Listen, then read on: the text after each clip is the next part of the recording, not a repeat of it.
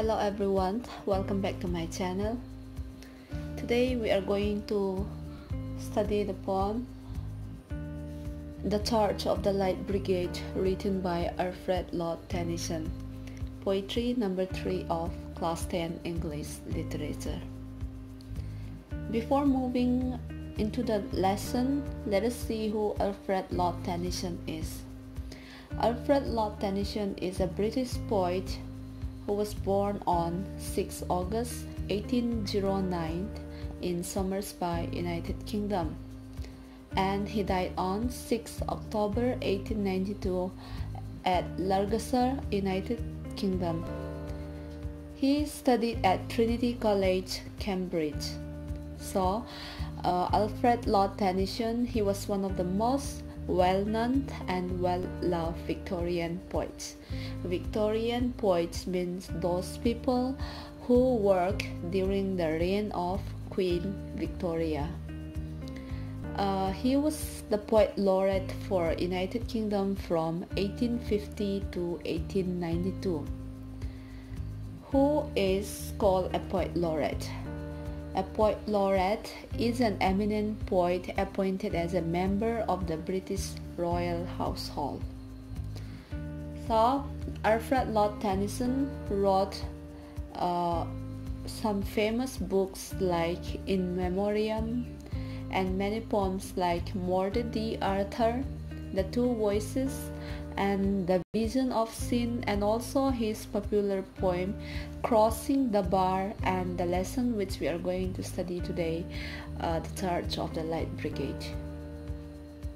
In 1829, Alfred Lord Tennyson was awarded with the Chancellor's Gold Medal for his literary work. Before moving into the details of the poem, let us see a little bit of the introduction of the poem. Alfred Lord Tennyson's poem, The Charge of the Light Brigade, is one of the most frequently quoted and most controversial poems of the 19th century. The poem is the original source of the famous lines, "Theirs not to make reply," or "Theirs not to reason why. Theirs not but to die, to do and die," and is often cited as the quintessential tribute to soldiers fighting in any war. The poem was inspired by an event that occurred on October 25, 1854 during the Crimean War. The attack by the British Light Cavalry Brigade, a force of fewer than 700 men, against more than 25,000 Russian soldiers. This incident is commonly acknowledged as one of the most catastrophic moments in military history. Some historians wonder why this event has become so popular and so famous. Tens of thousands of soldiers died during the Crimean War, but fewer than 200 were killed in the charge that the poem describes. However, both British and French civilians experienced the events of the war vicariously through eyewitness accounts of battles published in their newspapers. War correspondent William Howard Russell in particular caught Tennyson's attention with his dramatic and sensational narrative of the Charge of the Light Brigade, which moved Tennyson to write the legendary poem The Charge of the Light Brigade. So, it took Tennyson less than an hour to write the poem on December 2, 1854. He sent it to the Examiner in London, where it was published the next week. He radically revised the poem when he published it a year later in July 1855 in a collection with the longer and more substantial poem. And also, Alfred Lord Tennyson wrote the poem The Charge of the Light Brigade just 4 years after becoming Poet Laureate of Britain, a position that made him a member of the British royal household for life and that implicitly called for a patriotic poems. The ambiguity of the poem allows it to celebrate military heroism during war and encourage political compromise to avoid pointless massacre. It is remembered and repeated because it speaks to both perspectives.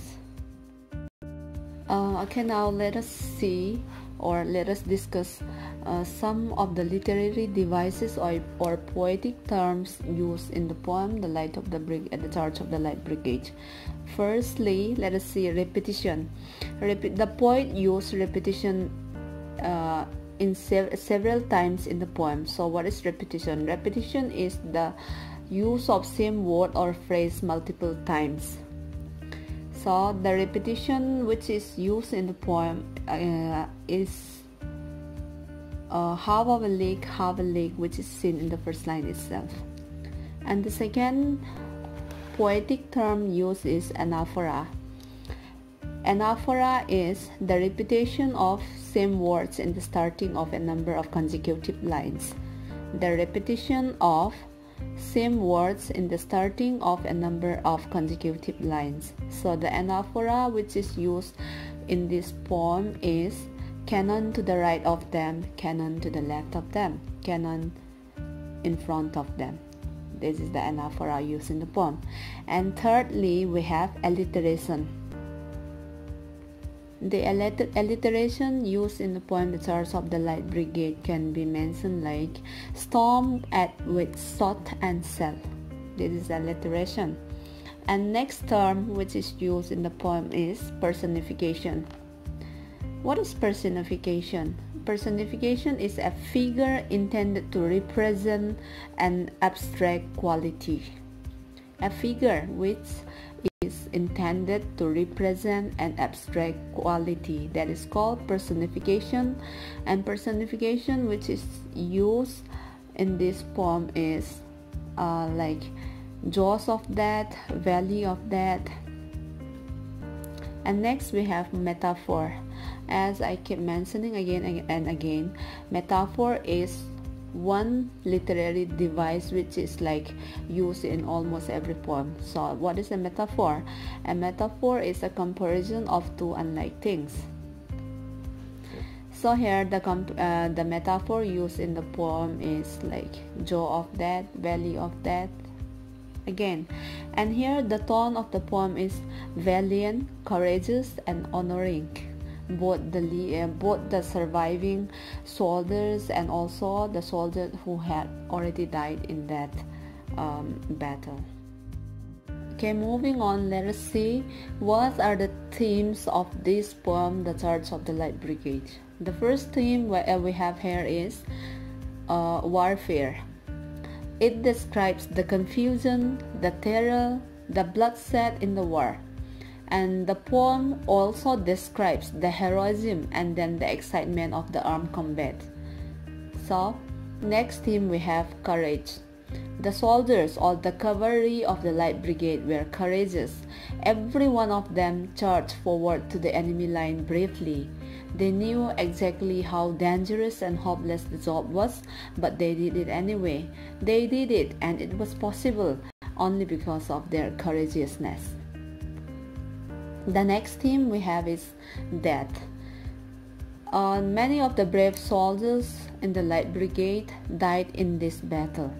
So that is one main theme of this poem. And next we have is duty. The soldiers in the Light Brigade were doing the duty, doing their job. They were soldiers and it was their duty to fight.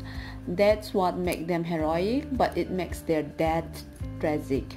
The soldiers, when they were commanded to attack the enemy, they knew that they will be killed because looking at their weapons and all, they knew that they will be killed.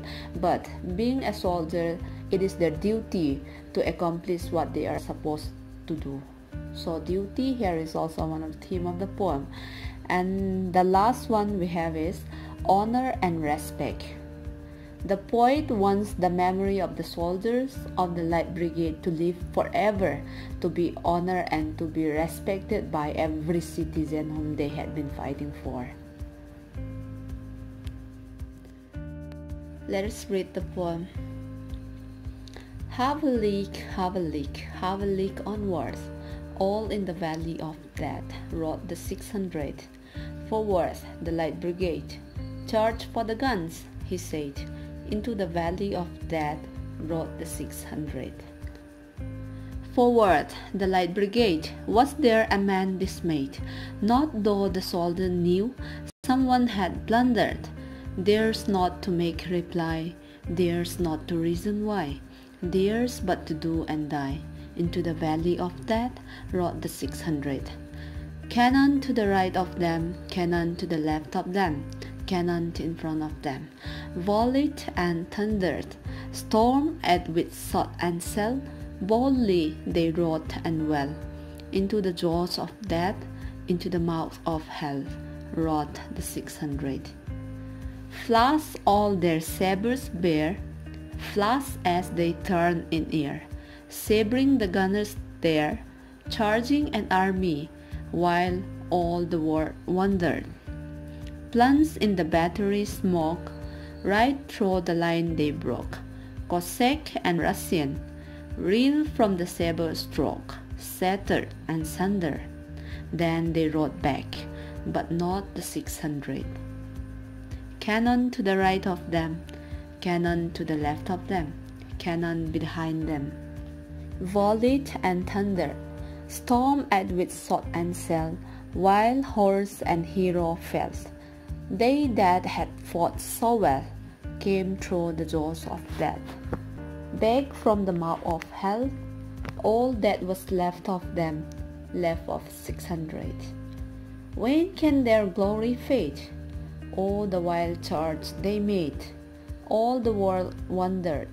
Honor the charge they made, honor the Light Brigade, noble 600. Okay, now before I explain the first stanza, let me give some introduction. So, the Battle of Balaclava during the Crimean War was fought on 25th October 1854 between the English and the Russian forces. The Light Brigade was the name of a British brigade that was engaged in a frontal attack against a well-set and well-equipped Russian cavalry. Now, in the first and the second line of the first stanza, we see half a league. So, what is half a league? A league is an old way to measure distance, and it was equal to about 3 miles. So, half a league is roughly a mile and a half. And it explains that the cavalry, the soldiers on the horses, move a mile and a half in a single move. Now, in the third line, all in the valley of death. What does it suggest? This line suggests that the cavalry soldiers were in a losing battle and that they might lose their lives in the battle. The battle was like the valley of death for them. And as we know that this poem is based on a true incident from the Crimean War, where a commanding officer gave an order that led the hundreds of soldiers ending up in their deadly situation.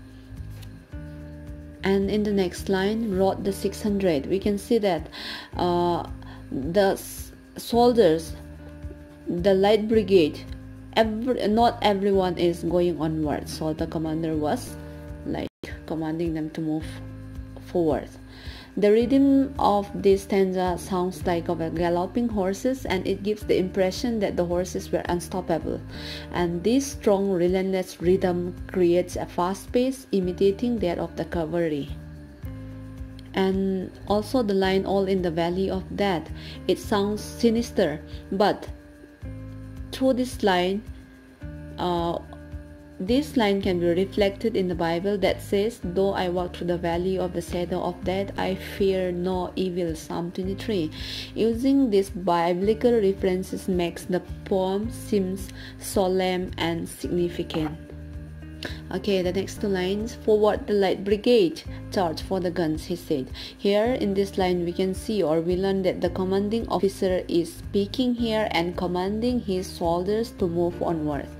And in the last two lines of the stanza, into the valley of death rode the 600. Here Tennyson metaphorically described the place of battle as the valley of death. This is a powerful image, as it suggests that death is all around man and that they cannot escape it. The Russian gunmen were at the head of the valley, looking down from a strong advantage point at the cavalry. The British had little hope of victory. The valley is forever defined forever by the fallen men, and now it belongs to death. And also repetition in this stanza creates a sense of impending doom and the idea that what is going to happen is inevitable. No one can avoid it, or no one can escape from what is going to happen to them. On to the second stanza we have here. Forward, the Light Brigade. Was there a man dismayed? Not though the soldier knew someone had blundered. Theirs not to make reply, theirs not to reason why, theirs but to do and die. Into the valley of death rode the 600. So from the first line we can see that the commander repeating the command from the line 5, and it shows that the commanding officer is determined that there is no going back. From this line we can see that the commanding officer was very much determined that nobody should be going back. Everyone has to move forward. Was there a man dismayed? The soldiers really realized the order was a mistake. The order coming from their commanding officer was a mistake, but do what they are told because it is their duty to obey orders. The poet here admires the bravery and the sacrifice of the men because they were determined to obey orders even though they knew that was likely to happen to them. And he thinks that the world should recognize their bravery and appreciate their sacrifice. Not though the soldier knew someone had blundered. The poem describes a disastrous battle between the British cavalry, as I mentioned before, soldiers on horseback, and the Russian forces during the Crimean War. A misunderstanding meant that the Light Brigade was ordered to advance into a valley surrounded by enemy soldiers. The cavalry, the soldiers on horses, were only armed with swords, and whereas the Russian soldiers had many artilleries and different guns. The Light Brigade were virtually defenseless against their enemies, and many of them were killed in that battle. Theirs not to make reply, theirs not to reason why, theirs but to do and die. The rhyme and repetition of these three lines emphasize the soldiers' obedience and sense of duty, even though they knew they will almost certainly be killed in the battle. The poet seems to be shocked and like in disbelief by the stupidity of the order, but this does not diminish, or this does not or have negative impact on his respects for the soldiers who did their duty. Let's move on to the third stanza. Cannon to the right of them, cannon to the left of them, cannon in front of them, volleyed and thundered, storm at with shot and shell, boldly they rode and well, into the jaws of death, into the mouth of hell, rode the 600. From this line we can see that the soldiers were surrounded by enemy cannon on the left, right and front. And here the repetition of the words cannon sounds like explosives. The poet made it clear that they were surrounded by powerful weapons and that there was very little chance of them surviving. And the next line, volleyed and thunder. This word volley from cannon suggests a round of firing, simultaneous discharge of number of missile weapons. So these huge walls of cannons all around them are firing and making a sound like thunder. Storm at with shot and shell. So the soldiers in the Light Brigade were being stormed at by gunfire. The shot, bullets and shell. Shell is like big explosive fire from cannons. Okay, the shot and shell are a violent, noisy and then destructive force that reminds the speaker of a storm. Boldly they rode and were well, even though they were stormed with the shot and shell of cannons. These guys, these brave Light Brigade, were not scared of the gunfire. In fact, they rode bravely, even though it seemed more and more like a suicide mission for them. Now the poet admires the soldiers because they were brave and skillful despite the horrors they faced. So this shows us how heroic this cavalry of the Light Brigades were. And in the last three lines, into the jaws of death, into the mouth of hell, rode the 600. Now the valley of death becomes the jaws of death and the mouth of hell. It was as if the soldiers were riding into the mouth of ferocious monster that they could not escape from, and they would be killed by it. The jaws of death brings an image of inescapability, not escapable. The man had been gripped by a monster and death was waiting for them. And the mouth of hell also brings an image of sheer or very clear horror. It is as if the earth has opened up to swallow man and they will die terribly. The man's life had been snatched from them suddenly and violently. And also the repetition of 600 in its stanza gives the idea of the large number of men involved. It also creates an image of a chaotic battle. The fourth stanza. Flash all their sabres bear, flash as they turn in air, sabring the gunners there, charging an enemy, while all the world wondered. Plunged in the battery smoke, right through the line they broke. Cossack and Russian reeled from the saber stroke, shattered and sundered. Then they rode back, but not the 600. So from the first two lines, we can see the repetition of the word flash. The word flash, with its quick sounding vowel, gives us a sense of the speed of the attack and of death. So flash here, it gives us the idea how quick the speed of the attack and how quick the speed of death was. The rhyme here creates a powerful image of the soldiers using their swords. And the third line, sabering the gunners there. So the third line here reminds us that the cavalry, the soldiers of the Light Brigade, were only having swords against the Russian soldiers with guns. And those soldiers of the Light Brigade, they were causing or inflicting injury to the enemy soldiers using their swords.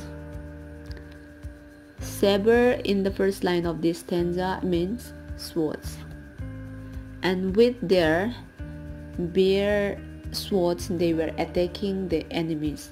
So the next line, all the world wondered. So this fifth line, it could mean that the people were surprised and the people marvel at the bravery of the Light Brigade soldiers, and also wonder why they had been sent on the attack, sent on the charge.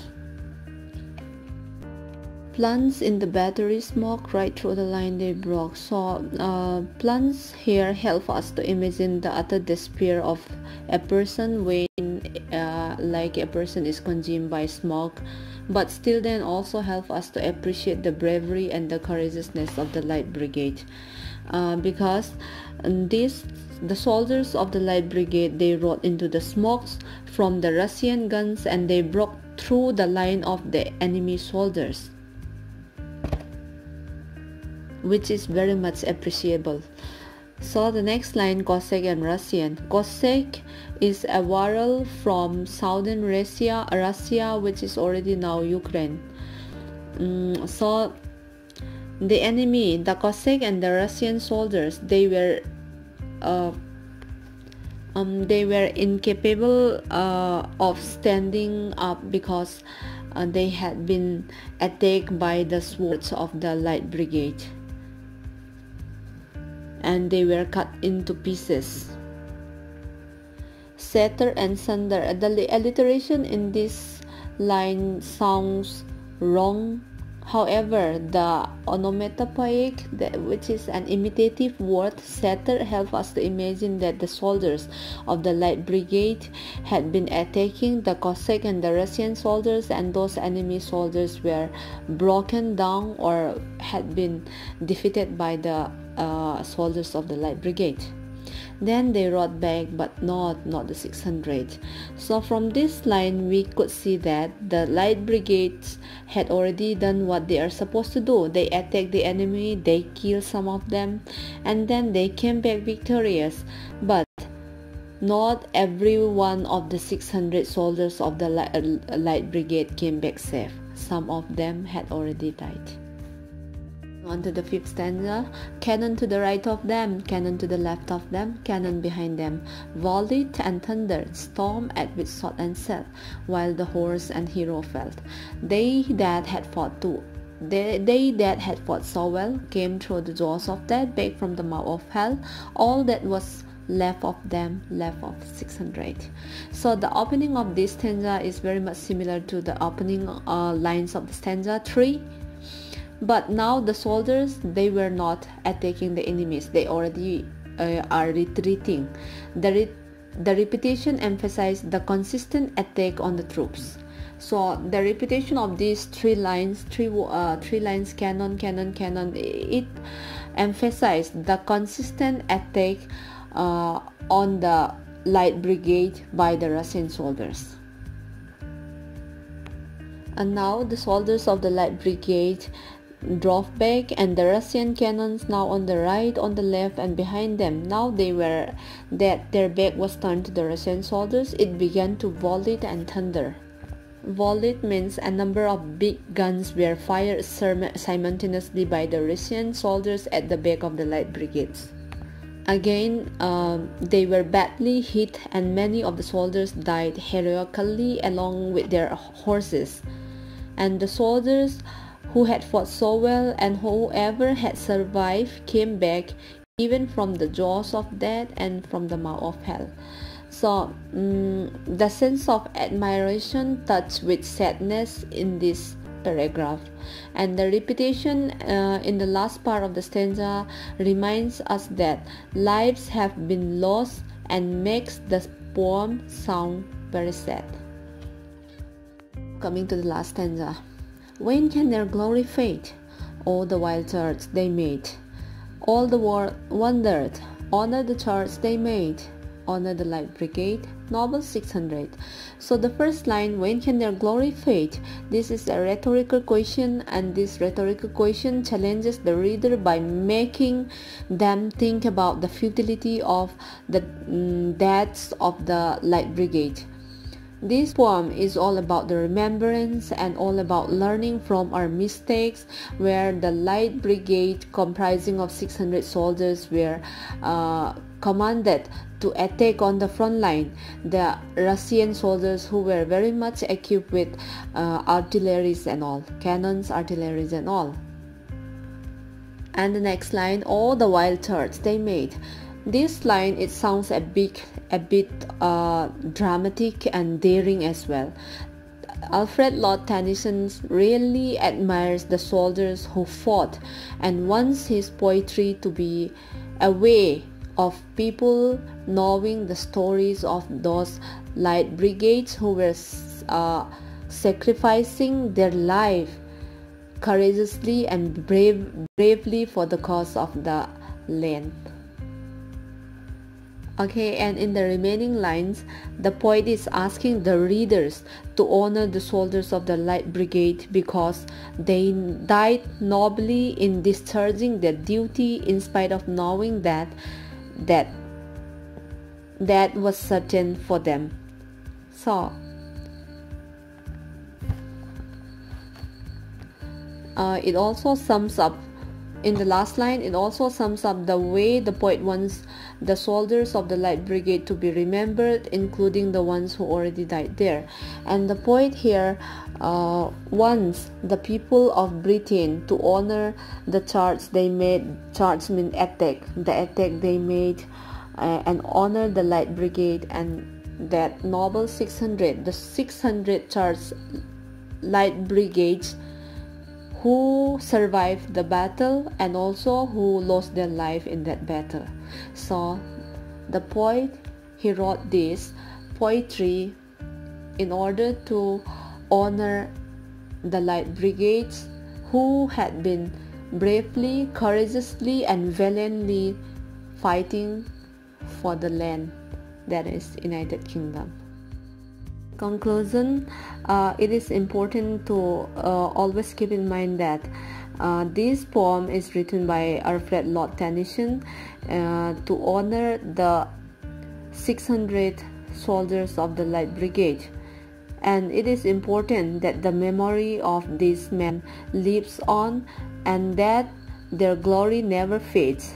And the poet also calls upon readers to honor the attack or the charge they made and honor the 600 soldiers of the Light Brigade for the duty, loyalty and perseverance.